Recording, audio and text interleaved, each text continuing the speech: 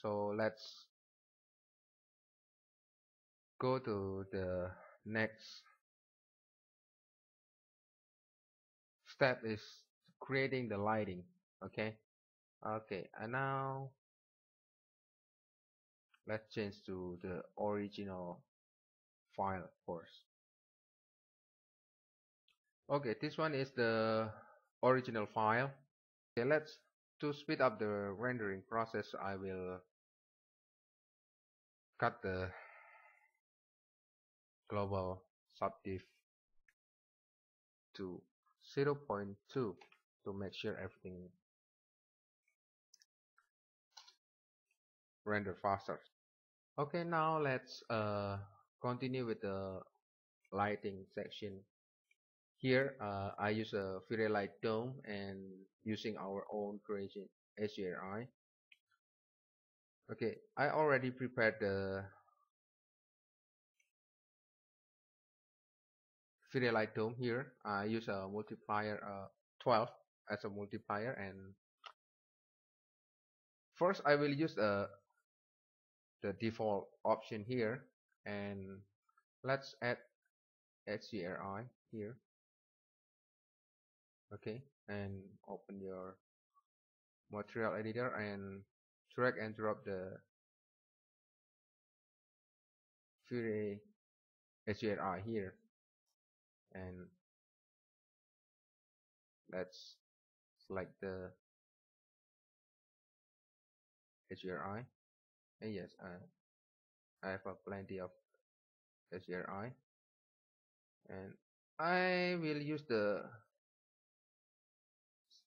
7000 resolution first, so it's faster to do the render test. So, and make sure the mapping type using spherical. Okay, I will leave the gamma as it is first. Okay, let's see the HDRI here. Okay, I will show you the full bitmap using Photoshop here. Okay, as you can see, there's a lot of dynamic color in this HDRI, versus you can have the orange color of the sun and the gray color of the cloud, and also the bluish color of the sky. This is very, very beautiful sky. Okay, so here I want to explain also about how the movement of the horizontal rotation. Okay, when you press the top view, okay, top view, this direction will be the starting point of your HDRI. So this one will be 0. Okay, this is the position of the sun on your HDRI, and will rotate clockwise. Okay, from my from the test, I can get the horizontal rotation around 320. Okay, let's do the test. Okay, as you can see, the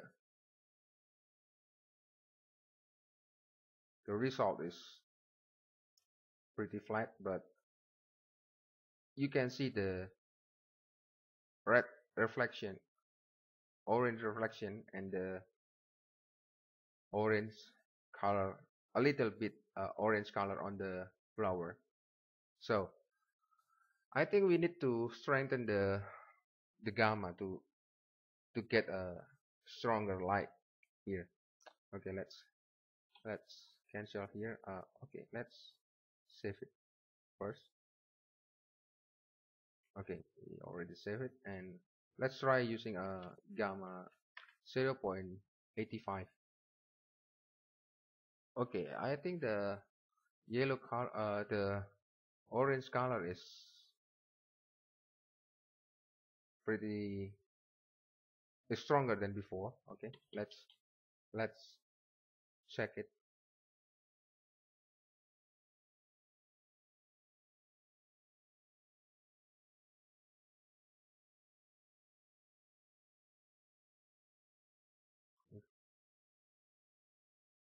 Yes, this one is stronger than before, but also the result is getting darker.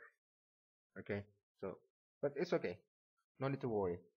Let's leave it as it is. Now I will use a color correct to create to give a bluish effect on this HDRI. I prefer using color correct rather than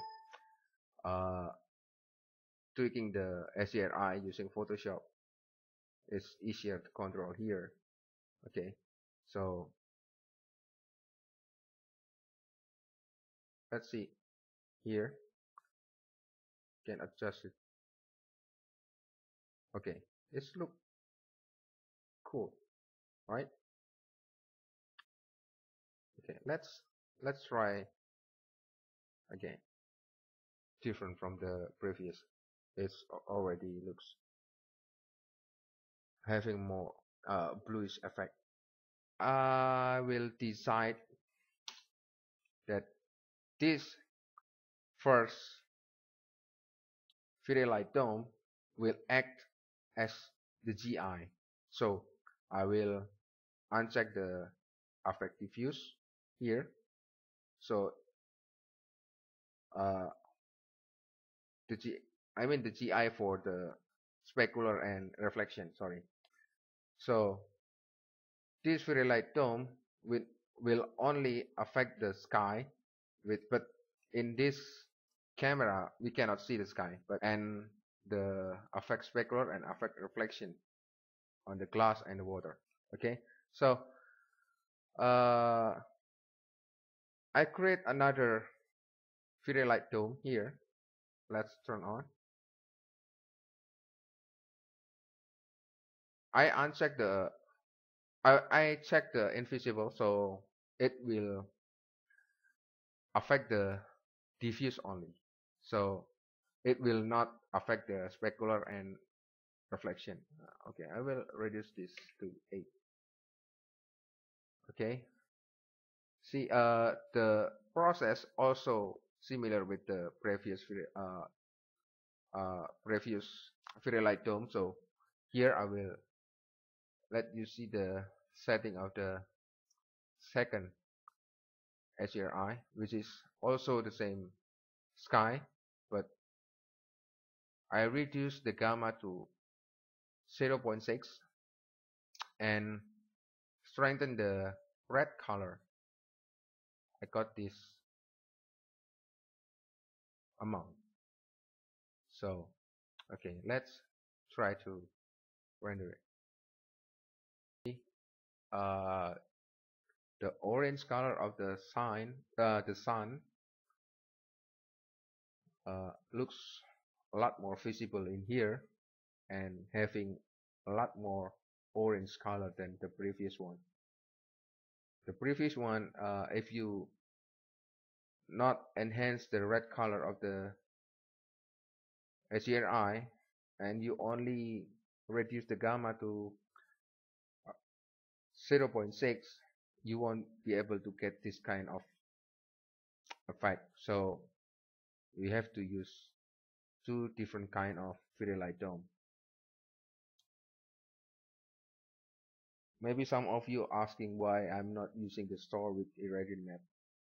For me, store with irradiant map only for when you connect your fairy light dome with the fairy sun. Here I'm not using store with irradiant map because I want everything from the HDRI, and I'm not going to use any infrared sun at all. Oh yes, before we go to the post-production process, I want to show you the final setting of this scene. I use a freezing filter, and I'm not using any inferior environment here, and adaptive DMC, minimum subdiv 2 and maximum subdiv 4, and I use the DMC sampler threshold, and there's nothing magical here.